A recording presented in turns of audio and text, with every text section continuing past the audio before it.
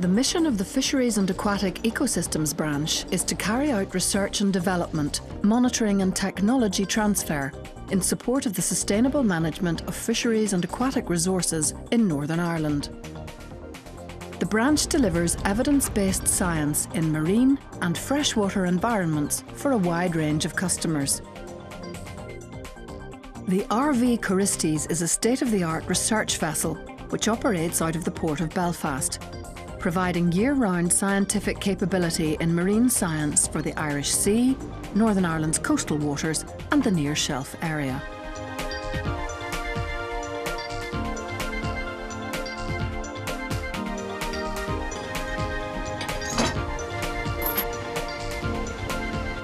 Research on fish and shellfish stocks is a vital part of understanding changes in fish populations in the Irish Sea and surrounding regions.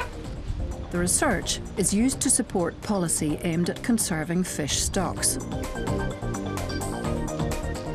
As part of a twice-yearly ground fish survey, scientists catch a selection of fish from the Irish Sea and separate them into species, for example, cod, whiting, mackerel and non-commercial species. The scientists then record numbers and biological data from the fish as part of an international survey. Sample fish landings are also processed at the laboratories at New Forge Lane, Belfast. In this lab we age fish. We look at their ear stones, or we call them otoliths.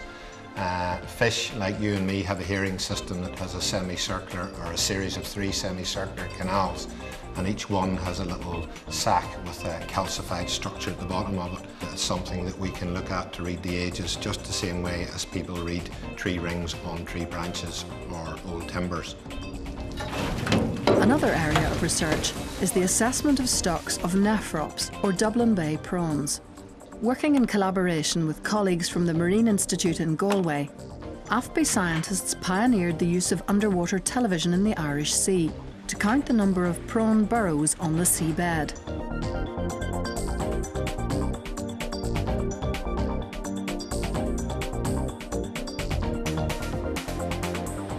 This is the high-speed plankton sampler that we use to survey for young life history stages of fish, such as fish eggs and the tiny fish larvae. It's deployed off the back of the ship here and is flown in a V shape, so we capture the whole of the water column from the seabed up to the sea surface. It has a range of different environmental sensors on board, so we can get a glimpse of the water column structure.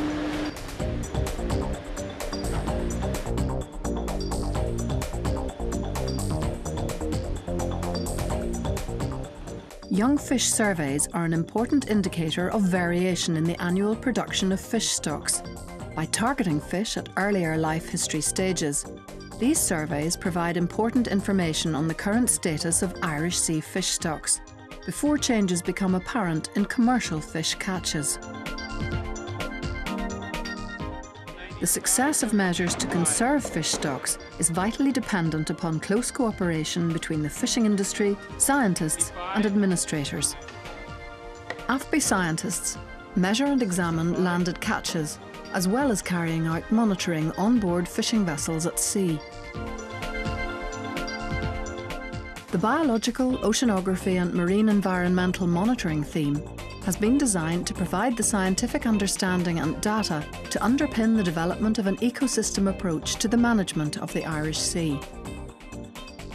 One way of monitoring the features of the water is through a series of moorings which collect data. This is part of a large network of instruments that are throughout the sea locks of Northern Ireland. Their primary purpose is to monitor continuously water quality and use mobile phone technology to send all the information back to base, where we can in real time monitor the water quality. This is a multi-channel nutrient analyzer that we use to analyse seawater samples. The results of the analysis are used to link levels of nutrients to productivity in the Irish Sea and also to monitor any changes that are happening in the environment. Scientists also monitor coastal waters for the presence of toxins. 37 sites in Northern Ireland are analysed throughout the year. We screen water samples that are taken from the shellfish beds around Northern Ireland for the presence of toxin-producing phytoplankton. This work is to comply with EU health hygiene regulations, and AFBI undertake this work on behalf of Food Standards Agency.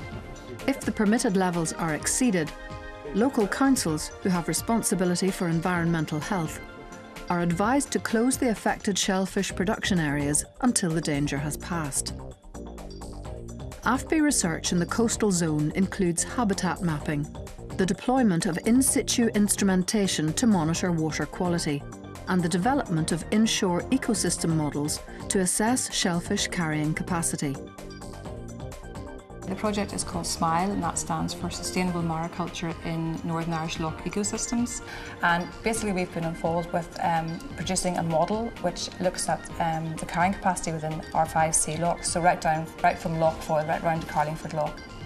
All of these lochs have had expansion in shellfish growth within the last 15-20 years. We have to realise not to make the same mistakes as other countries have made. We're overstocked areas, basically prolonged the length of time it takes to produce a commercial-sized mussel or oyster. Another major asset to the Fisheries and Aquatic Ecosystems branch is the River Bush Salmon Station.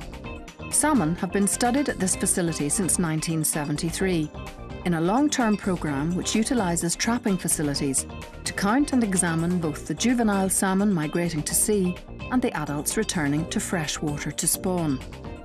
This work has allowed AFBI scientists to answer some of the fundamental questions relating to salmon management, including how many salmon need to spawn in our rivers to provide long-term sustainability of stocks and fisheries, and what is the relationship between salmon production and river habitat quantity and quality.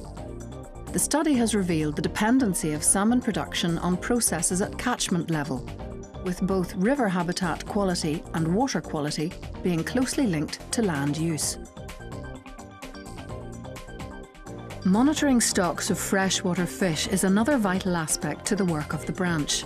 As well as the work carried out at the River Bush Salmon Station, extensive research is carried out at other freshwater fisheries, including Loch Ness.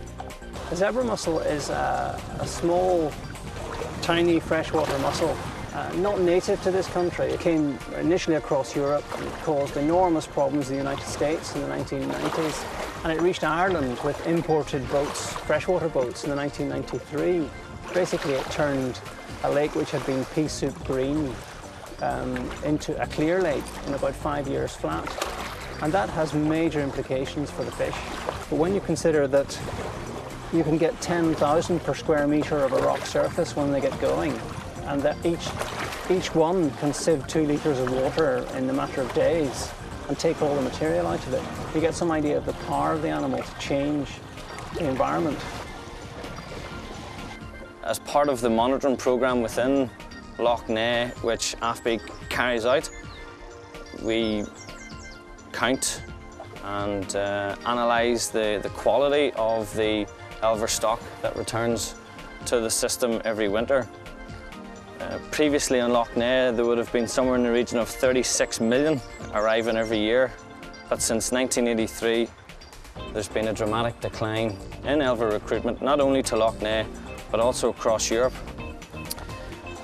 If this work wasn't carried out, the future for the eel as a species would be very bleak. The work carried out by the Fisheries and Aquatic Ecosystems branch has high impact locally, nationally and internationally. Together, our teams work to deliver world-class science in support of the sustainable management of fisheries and aquatic resources in Northern Ireland. AFBI is pure scientific excellence in Northern Ireland.